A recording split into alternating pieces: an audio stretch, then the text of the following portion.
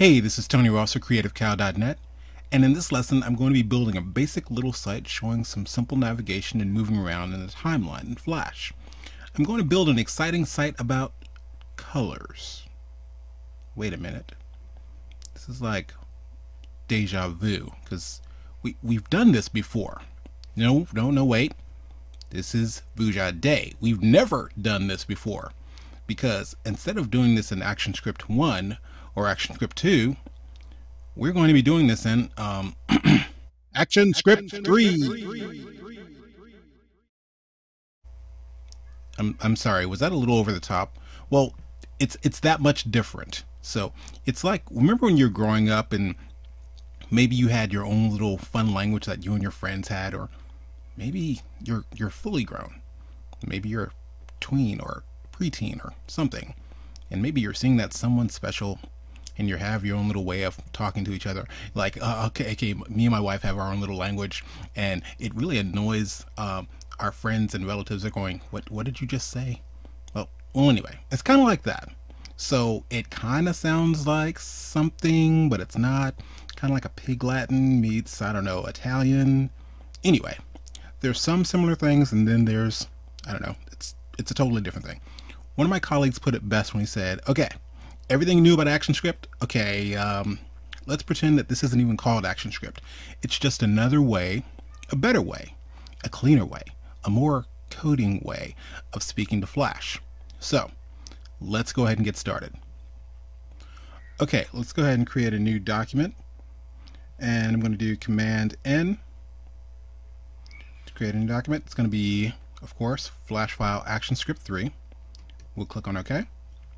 And let's go ahead and get started. First and foremost, let's start messing with our layers here. I'm going to simply double click, and we're going to call this layer Square. Okay, create another layer, this little guy right here. And this is going to be called Buttons. Okay, and let's create another layer. This will be called Actions. And one more layer, and this will be called Labels. Alright, good. We're set. And what we're going to do first is create a simple symbol. I'm going to grab my rectangle tool here, set it to a basic little gray.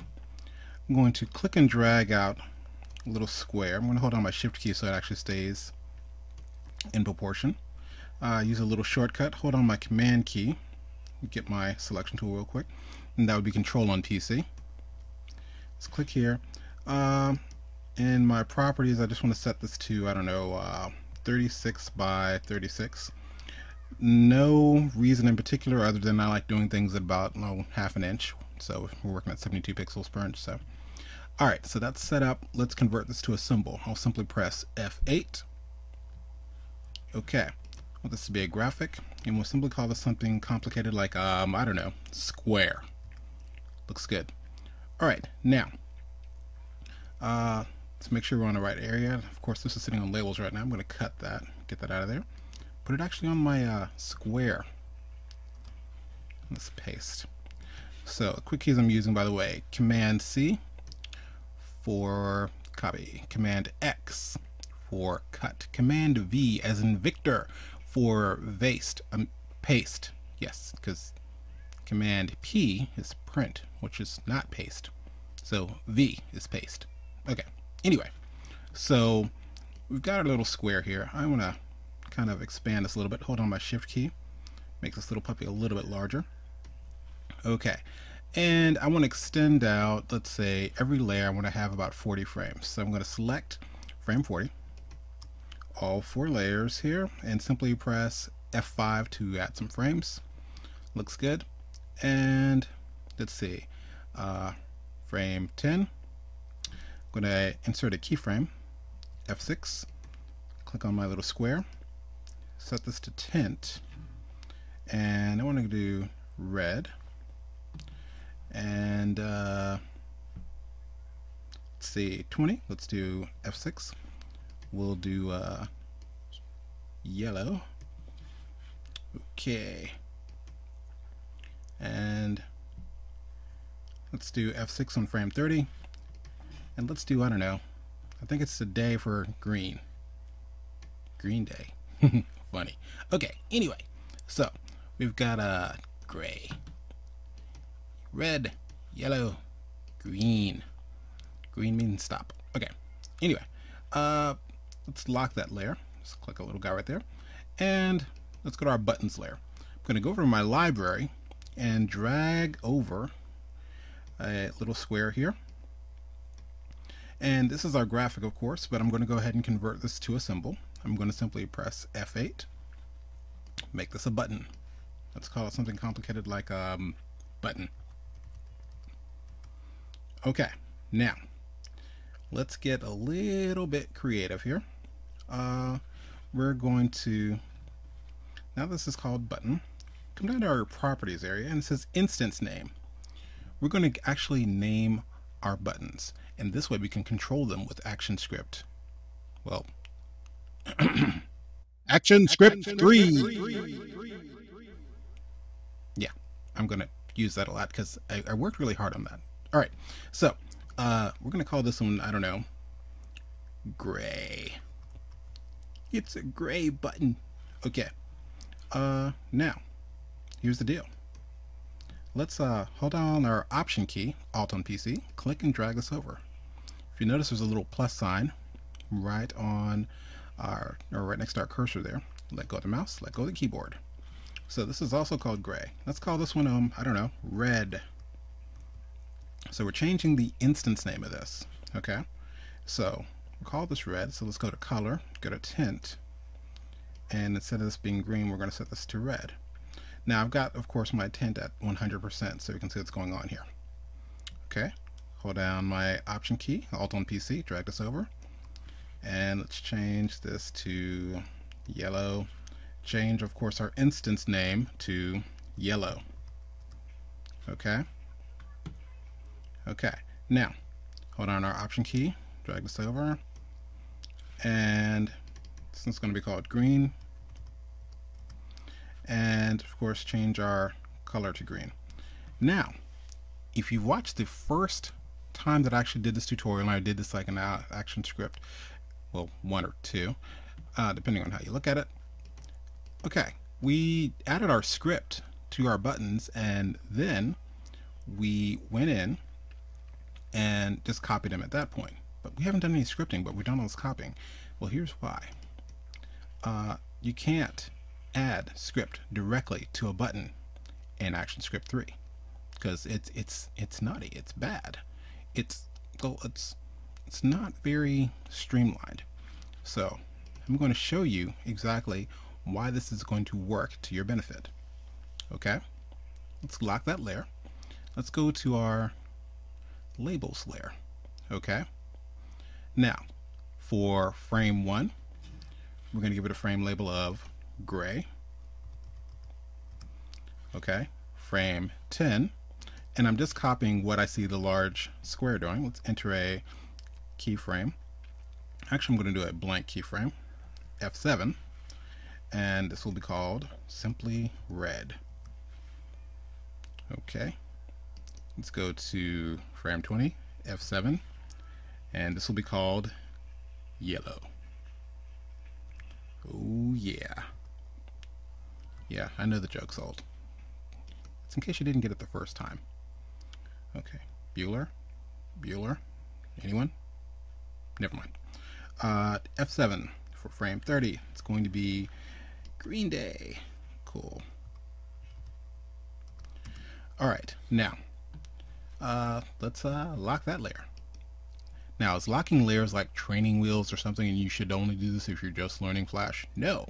I've been using Flash for years, and I still like using those little locks. It kind of keeps you out of trouble. Okay, let's go to our actions layer. Okay, I'm going to open up our actions, and we're going to do a little bit of complication here. And this one's going to be called, let's say, first thing I'm going to type out is, I don't know, stop. And put that there, semicolon. Okay. All right, that's complex enough. So what do I want to do next? is, let's drop down a line. Okay, next thing we're going to do is simply type in the word function. F-U-N-C-T-A. Okay, function. So what is a function? It's like me telling you, raise your hand. So you know, by raise your hand, you have to do all these things like your arm has to move a certain way, and you lift your arm, and then you extend your arm, and all other stuff to raise your hand. Okay, so I'm kind of actually telling Flash, raise your hand or do something, and then what we're going to do next is tell it what that something is. How do we break that down? So function. Now I'm going to put that what that function is going to be called. We type out the type of function we want it to be. Now this is a name you can make up on your own. You can call it Pookie Johnson if you want, but my suggestion is make it something that you're going to be able to relate to several months from now. So you won't have to try to guess what Snooky Booty means. Okay, this is actually going to be a function for our navigation for our color site. So I'm going to call it something complicated like color nav. Okay, so let's simply do color NAV. Looks good. And beyond that, let's do a parentheses, and we're going to actually say what type of event is this going to be, as in what are we going to be doing, what type of function are we going to be looking for. So let's do event and column, and we're going to type in capital M O-U-S-E, as in this is going to be a mouse event. So capital E, and hey, mouse events right there. And we want to do our close parentheses there, colon again, and simply type out void. Okay, and let's put a bracket at the end of this. Now, trust me, I'll explain this in a second. Okay, now we're saying, first of all, stop. I'm going to tell you to do something here, and that something I'm going to tell you to do is going to be called color nav. Okay, and that thing we're going to be telling you to do, it's going to be a mouse event. So you have to do something with your mouse. Okay, so clear your head for a second. All right, let's go to our next line. What I want you to do is simply go to and stop. Okay, now let's do our open parentheses here and type in event dot target dot name. This is key. Parentheses, and then we're going to do a simple semicolon. Okay, now what does this mean? All right, yeah, that thing I'm telling you to do, color nav, that's a mouse event. Okay, all right, clear your head for a second. When you click on something, I want you to go to and stop. This is a little event here. Look at the target name, as in we named all of our buttons like gray, red, and yellow. Okay, so what this little script is going to do is going to say, hey dude, you clicked on gray, therefore I want you to go to and stop, and it's going to go to and stop right at the label that we have called gray. Okay, does that make sense? All right, now what are we going to do next? Let's go to our next line, and what we're going to do at this point is we're going to go ahead and close this bracket. Okay, now let's go to our next line, return here, and let's write out exactly what we want to have happen. Okay, we're going to turn all of our buttons on, pretty much. So we're going to do gray. Now, what do we mean gray? We're actually talking directly to our button. That's why we had to name it, so scripting can talk directly to it. Dot. And what we want to do is add event listener. So what does this mean? It basically means that it's going to listen out for anything that's happening. Okay, well, what kind of event? Well, we want this to happen with our mouse, so it's going to be a mouse event.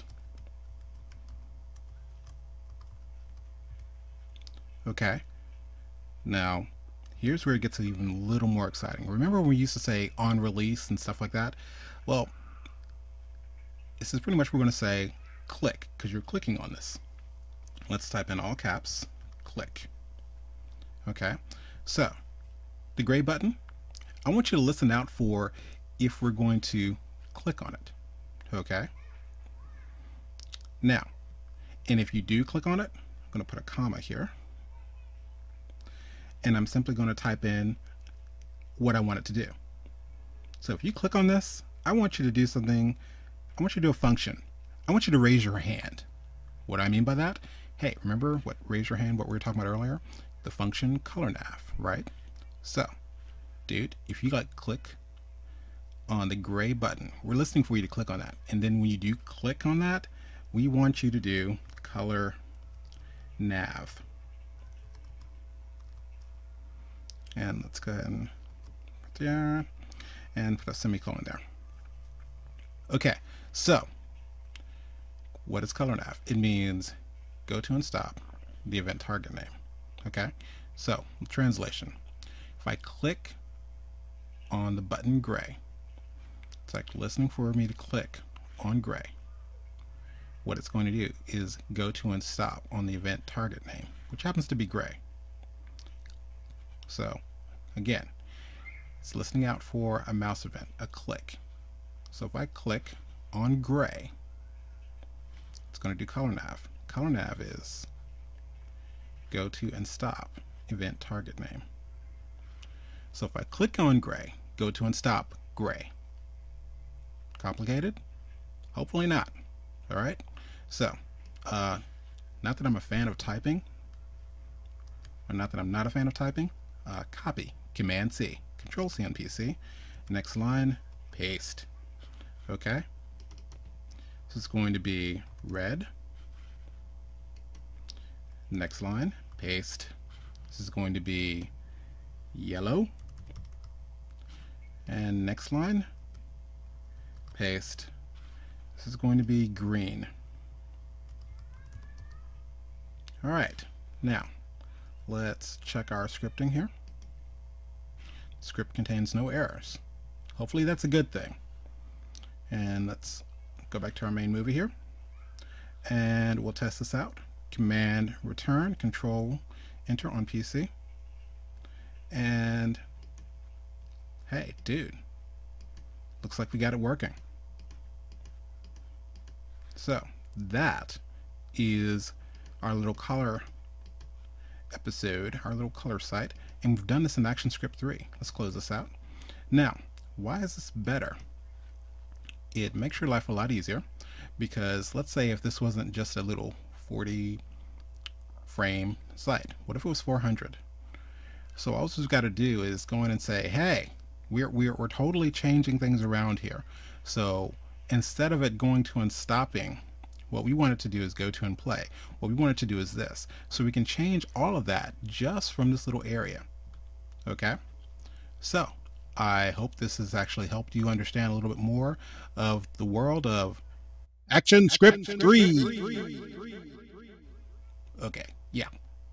Anyway, this has been Tony Ross for CreativeCow.net. Remember, keep it simple, make it perfect. If you don't have time to make it perfect, rethink the idea.